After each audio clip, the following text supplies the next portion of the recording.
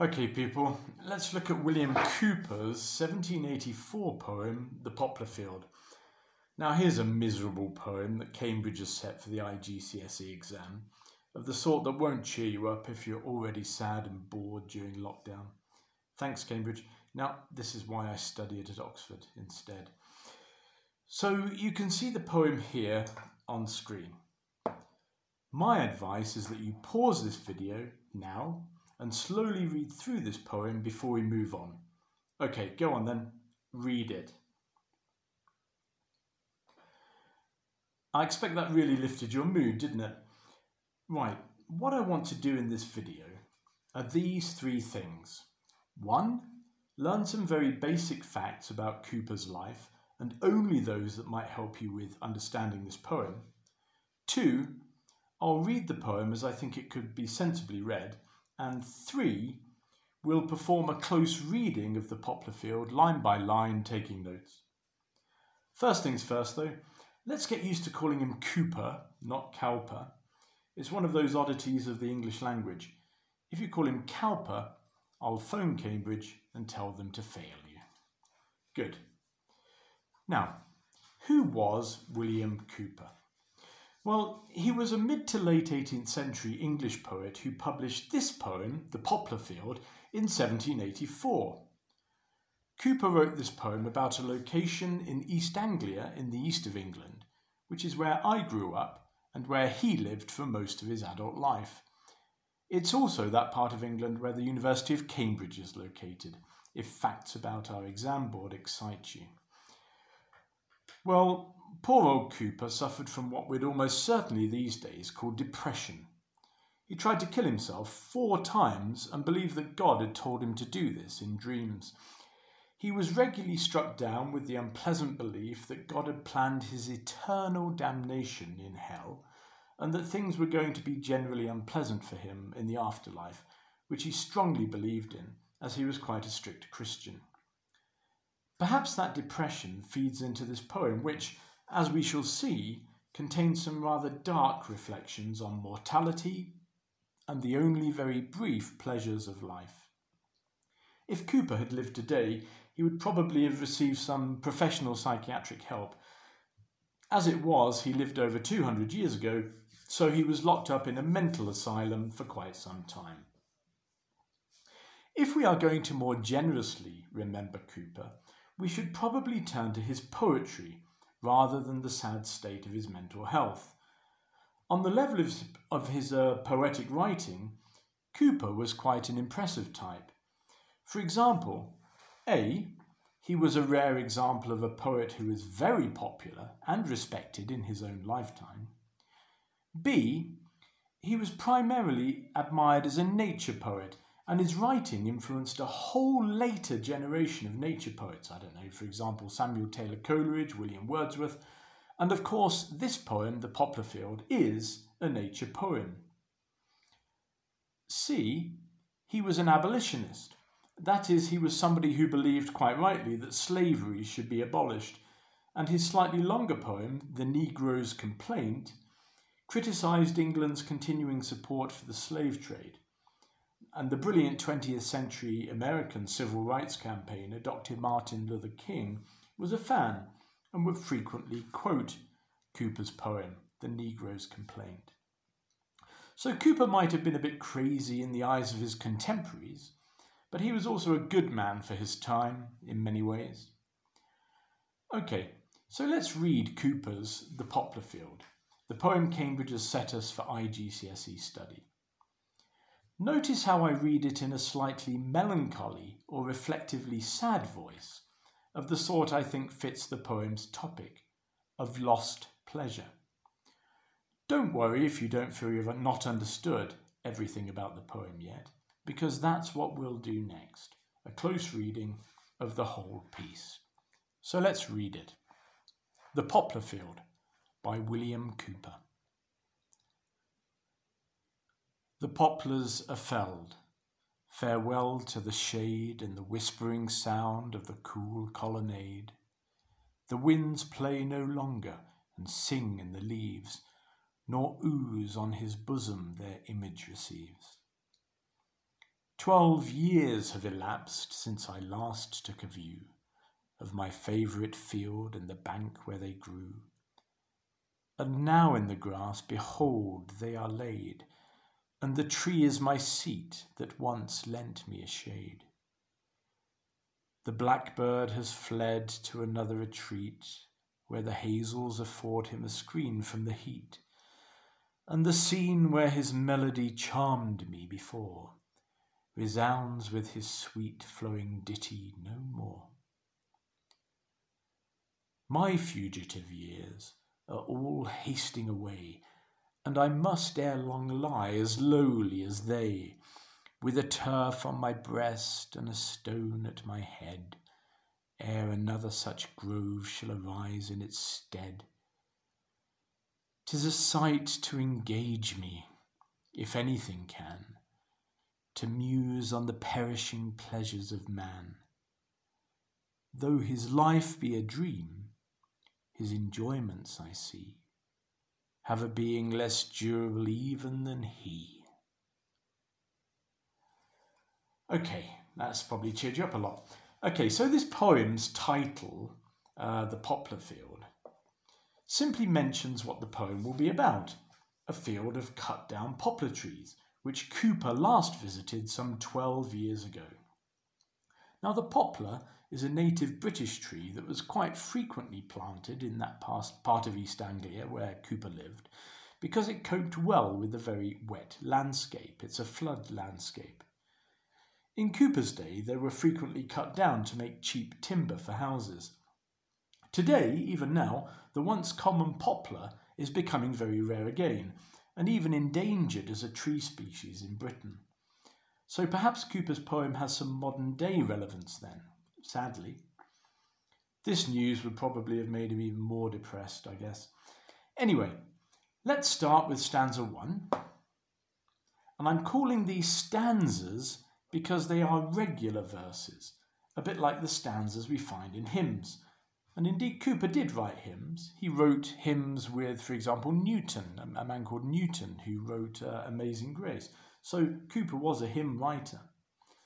Now these stanzas are all 4 lines long, 1, 2, 3, 4, 1, 2, 3, 4, 1, 2, 3, 4, and so on. And you could call them quatrains if you wanted to sound clever. A 4-line stanza can be called a quatrain. And the lines have a regular rhythm as well. It's got a name, but I won't tell you it. The poplars are felled, farewell to the shade, and the whispering sound of the cool colonnade. The winds play no longer and sing in the leaves. And the rhyme scheme, if you want to say, is shade, colonnade, leaves, receive. So the rhyme scheme is A-A-B-B. View, grew, laid, shade. A-A-B-B. Retreat, heat, before, more. A-A-B-B. And so on. Although you don't have to mention this fact in any exam essay unless you can make it relevant to an essay question. So don't, just for the sake of it, say, oh, these are quatrains rhyming A-A-B-B, unless you can make that point really relevant to your essay. Now, let's look at line 1. In line 1, we hear that the trees have been felled or cut down, and Cowper immediately starts talking aloud as if lamenting their disappearance. To lament means to wail about or cry about or be sad about their disappearance. Now the first thing he misses is the shade. The first thing he misses, I think, is the shade that they used to provide. Then in line 2, he misses the sound of the breeze playing through the leaves, which provided a cool place to sit. He says that when they were alive, they formed a colonnade, which means a long planted row of man-made planted trees, man-planted trees. Now that word whisper is worth looking at, the whispering sound of the cool colonnade. And it's worth quoting because it suggests a delicate or a gentle sound, that is, a pleasant sound. Indeed, in this poem, everything that the trees used to provide 12 or more years ago was pleasant, according to Cowper's memory of them. So all these 3 first stanzas contain sort of pleasant memories of what the trees gave him. And all of the senses are there. Sight, sound, touch with the coolness of the shade, all of the senses, the pleasant effect that the trees had on his senses are there in the first three stanzas. Now in line 3, we hear that, in line 3 here, we learn that the winds no longer play and they no longer sing in the trees.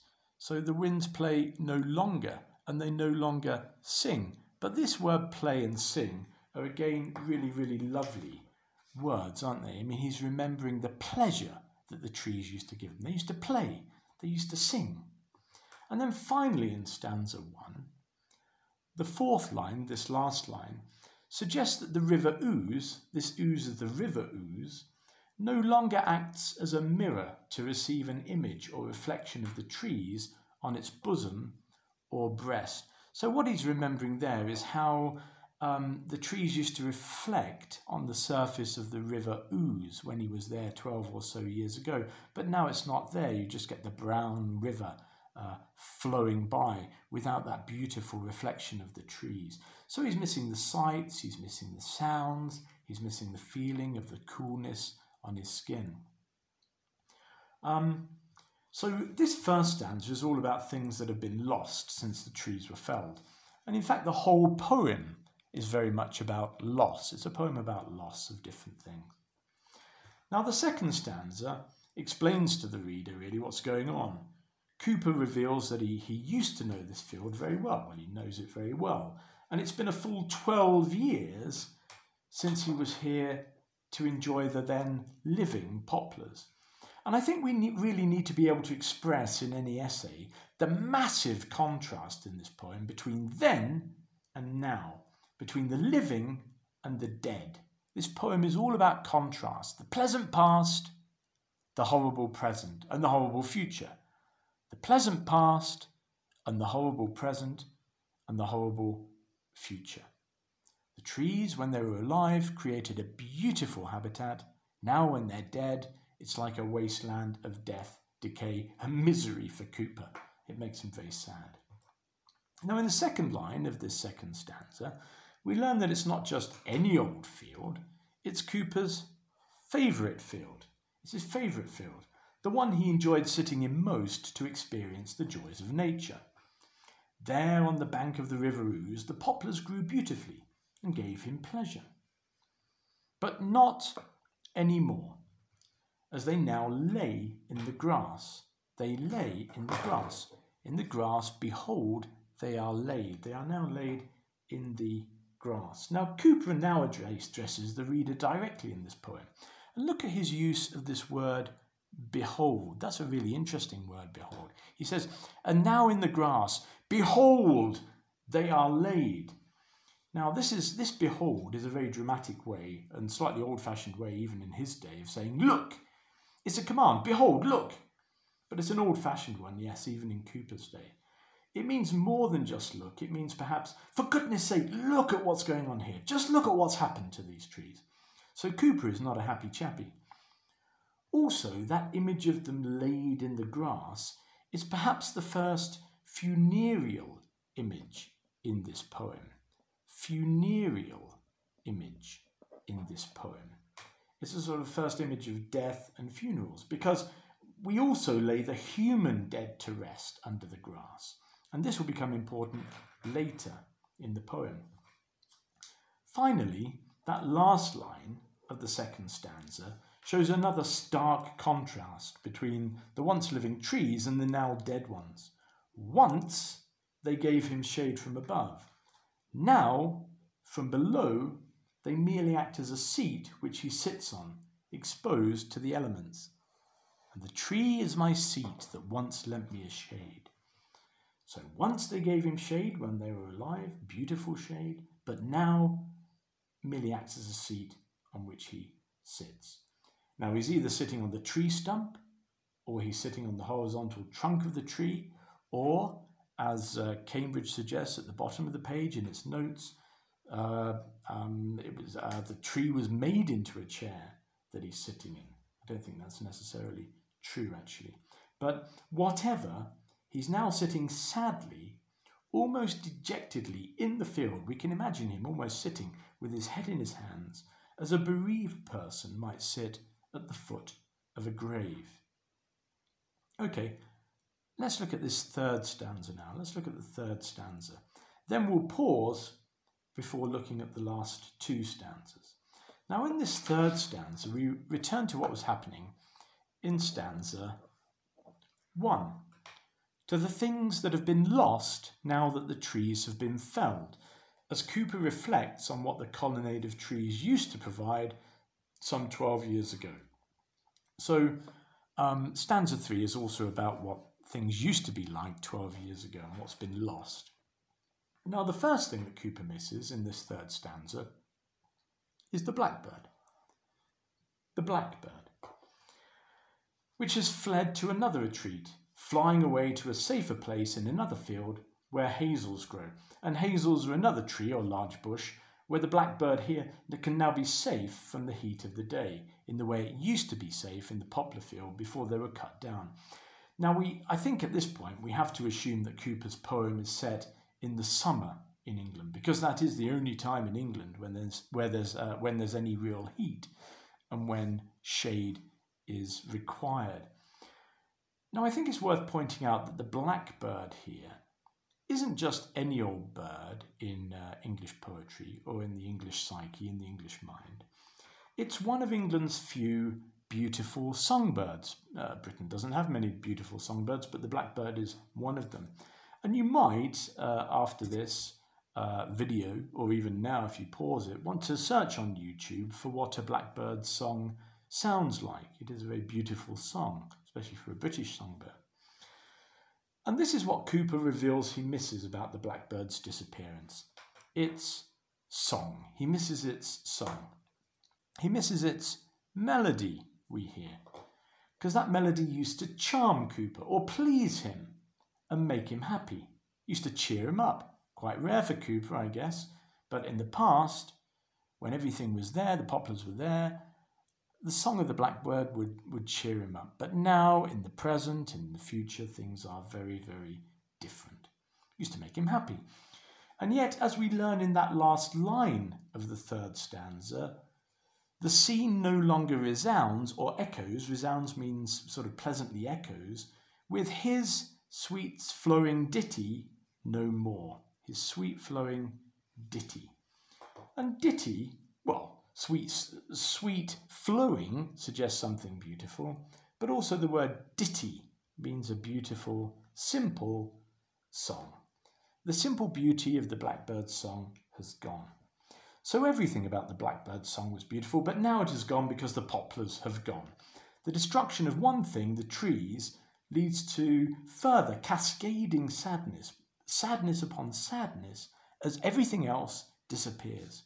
The shade, the blackbird, the beautiful view of the trees reflected on the surface of the River Ouse. Everything disappears when the trees have gone. So Cowper's poem perhaps shows an early understanding that if you destroy a collection of trees, you destroy an entire habitat or ecosystem for a number of creatures. He realizes when the trees have gone, everything around it that was beautiful disappears.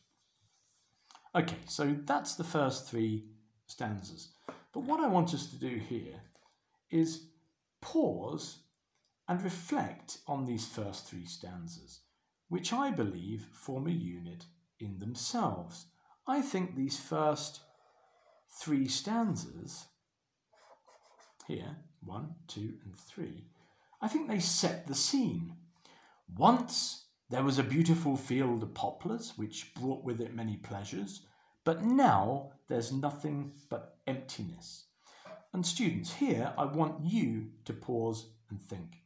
Remember, the exam board rightly wants you to have your own views about these poems and about what's being said in them. And you must do this in an essay. You must put your own views, using I occasionally. And I want you to think about how you could read Cowper's attitude in these first stanzas in either of two ways.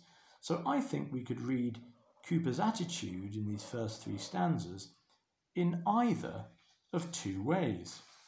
either one, we accept and share Cowper's view that there is nothing but tragedy here in this scene, in this field of fallen poplars, that everything's very sad. Or two, we could also be a little critical of Cowper and think him a bit self-indulgent or self-pitying or even selfish. You could say that he's less worried about what has happened to nature, to these trees, and is more concerned selfishly about what has happened to his own pleasures.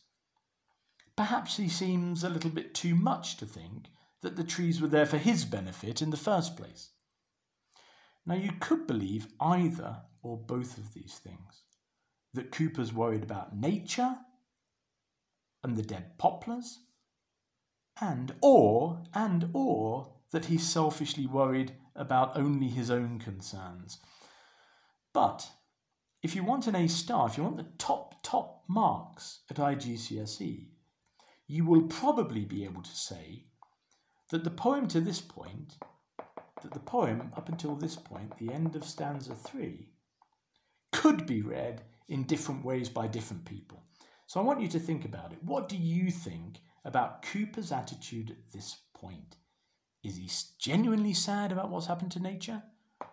Or is he more selfishly worried about his own emotions, his own feelings? Right. Now I want you to do something before we read the 4th and the 5th stanzas. I want you to do what I've done here already. I want you to draw a line here between the 3rd and the 4th stanzas. Okay, go on, do it. Draw that line. Good. Now, I wanted you to draw this line because I think that at this point in the Poplar Field, Cowper makes what is a traditional turn, where something different begins to happen. So let's then call this line the turning point in this poem. I think this line is the turning point in this poem. Now, if you wanted to be clever, you could call it the volta. Instead of calling it the turn, you could call it the volta, which is an Italian word that also means turn. It's a word that we often use when discussing turns in poems or changes in poems, the volta, or the turning point, whichever word you like.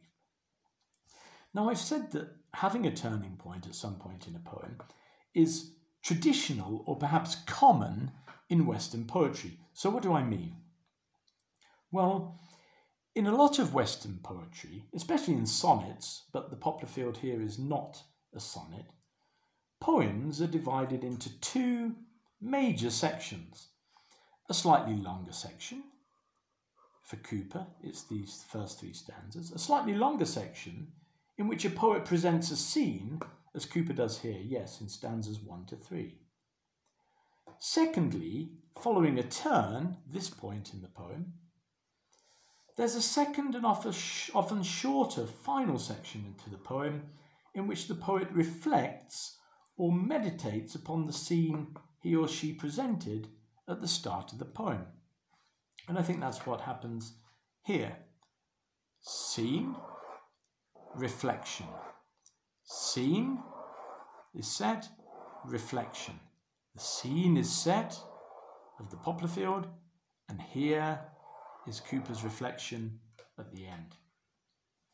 Now, this certainly happens in this poem, as we'll see in a minute, but it happens with other poems in our Birds, Beasts and the Weather section of the Cambridge Poetry Anthology.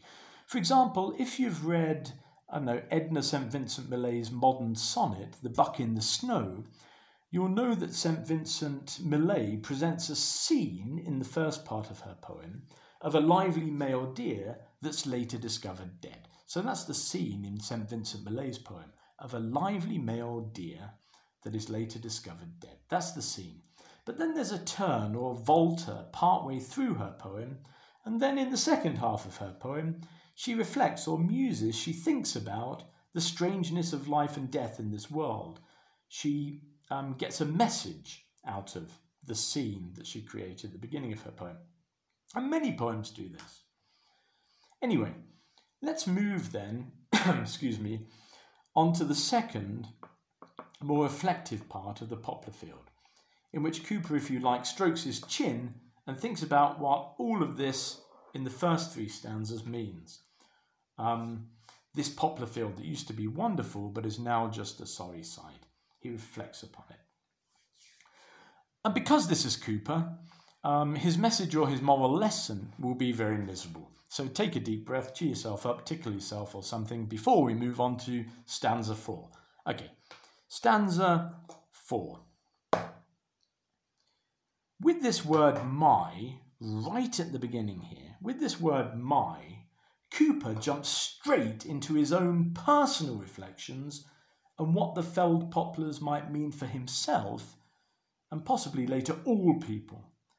Now notice how often he uses the word my and I in these last stanzas. Let's try and see them. I, blah, blah, blah, blah, blum, jubba-dubba-dub, my head, jim, jum, jum, jum, jum, me, blah, blah, blah, blah, blah, I see. So my and I appears quite a lot in the rest of this poem. So the poem is now all about me, if you like, all about Cowper, me, me, me. Now in the first line, Cowper says that his fugitive years are all hasting away.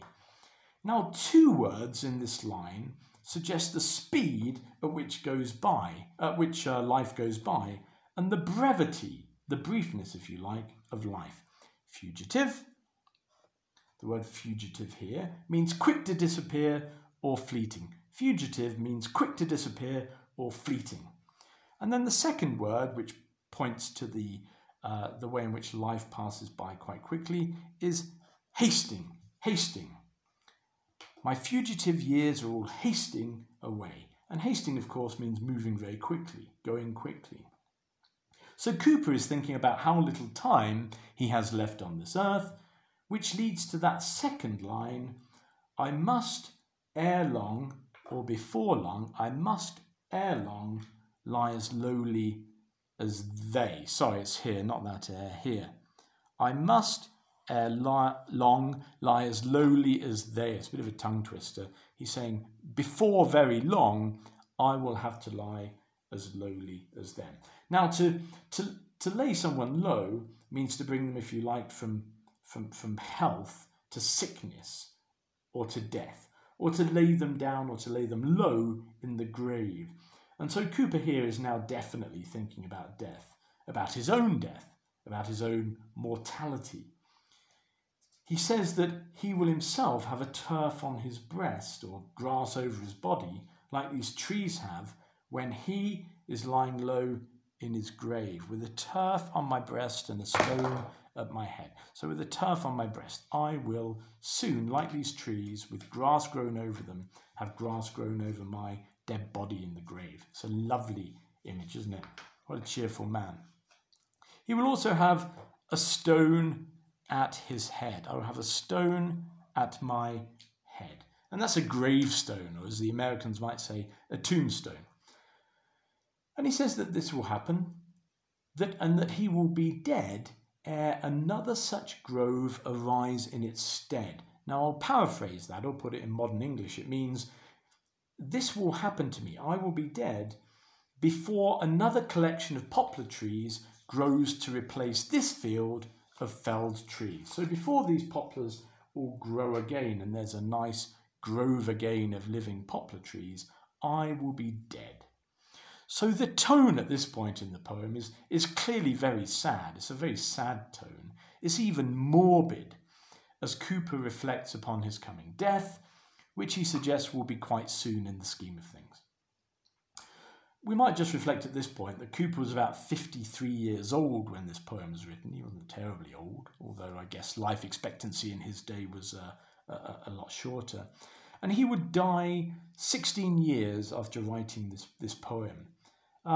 But even at this time, when he was writing this poem, he was preoccupied with thoughts of death and of eternal damnation. It's worth thinking about that. He was constantly thinking about death and about his life of damnation in hell. A cheerful man. So, finally, moving on to stanza 5, in which he admits that the scene of these dead poplars is a sight to engage me. 'Tis, or it is, a sight to engage me. He means the scene of poplar trees is a sight to engage me, which means a sight to make me stop and think. And what does he reflect upon now? Well, he's already reflected upon his coming death, but now things get even sadder, even more depressing, because he's not just saying now that he'll die, which he's already decided, but that he's now musing or thinking about the perishing pleasures of man. Here, he means that not only do we die, but that even before we die, the things that we take pleasure in die or disappear. Now, perhaps this is another hint at his depression, because a classical symptom of depression is, of course, the inability to take pleasure in things that you used to take pleasure in, or that most people take pleasure in. So Cowper says that even human pleasure is fleeting, the perishing pleasures of man. Even human pleasure is fleeting, and such pleasures disappear even within a person's lifetime before he or she dies. But let's also see another very important shift that's going on here in this poem, and I think it happens a little bit between stanza 4 and stanza 5. Now, a couple of lines ago, in stanza 4, Cowper was talking only about himself and his own death. I must ere long lie as lowly as they. He was talking about himself and his own death. But now he shifted to all mankind, or all man, by which of course he means all humankind or all people. 'Tis a sight to engage me, if anything can, to muse on the perishing pleasures of man. And when he says man there, he means mankind, or what we would now call humankind. So he's now going beyond just himself to say that for all of us, life will bring disappointments and the death of pleasures before we die. So he's using himself as what we might call an everyman figure. He takes his own misery that he's worked out in stanza 4 here, and he projects it now onto all people. He's saying, in stanza 4 he says, I know I'm going to die. And in stanza 5 he says, everybody's going to die and everybody's pleasures are going to die before them. So he takes his own experience as an everyman, projects it onto every person. So again, at this point, you might decide in any essay that this is, again, a little self-centred, and that he shouldn't perhaps project his own pessimism onto everyone else. And pessimism is an important word for this poem, because it is pessimistic. He doesn't look on the bright side at all. He only looks on the negative side of things. Everything is going to be bad, and then you die, and everything you love dies before you. So maybe he shouldn't project his pessimism onto everybody else. Or you could be sympathetic from a modern day perspective and say that we need to understand where Cowper was coming from, and that depression, which he suffered from as a disease, causes people like Cowper to always turn inward and experience nothing but their own misery. In which case, I think, if we're being generous from a modern day perspective, we can forgive him for writing such a pessimistic poem based upon his depression, because it is a very pessimistic message that he gives us all. In effect, he's saying, not only will we all die, but also everything we love will leave us before we die. And that's very sad. And so, to these last 2 lines of the poem, Cowper uses the old image of life being a dream. Life is a dream. Now, this is a metaphor or a direct comparison with words. He says life is a dream. But then he says that our enjoyments, our pleasures, like the pleasure that he took in this poplar field when it was alive, have a being less durable even than he. So these pleasures have a being less durable even than he, than man, than mankind, than people. So this is when he outright says it, I think. And again, I paraphrase. I'll paraphrase this last line here. He's saying life is fleeting and ends soon, but our enjoyments and pleasures end even sooner than our lives. Finally, before we wind up, let's go back to these two words, I see. I see. What Cowper means here is that he realises now, having reflected on the scene for a bit, he realises now, I see. I realise now that this is how life is for all of us. And those words I see have a sort of biblical sense of revelation or epiphany about them. I have had my eyes open and now I see. But this is no joyful revelation of love and pleasure that Cowper has. Because this is Cowper, it's the opposite. His revelation is a dark, miserable one. It's that life is short and then you die. But everything good dies before us. Again, this is a heavily depressing, pessimistic lesson from a man whose own preoccupation during his life was with death and damnation, with hell and with death. Well, students, I wish I could end on a happier note there, but there we are. That's Cowper for you. All I can suggest is that you read this and put it aside as the work of a man who was, I hope, sadder than you. Stop crying, maybe go and have some ice cream or chocolate, or cheer yourself up with a bit of SpongeBob SquarePants. Life is better than Cowper thought, and we've all got PlayStations, haven't we? So life's good. Me? Well, I'm just going to draw, I don't know, endless smiley faces. There we are, around this poem. Cheer myself up a bit. Come on, Cowper.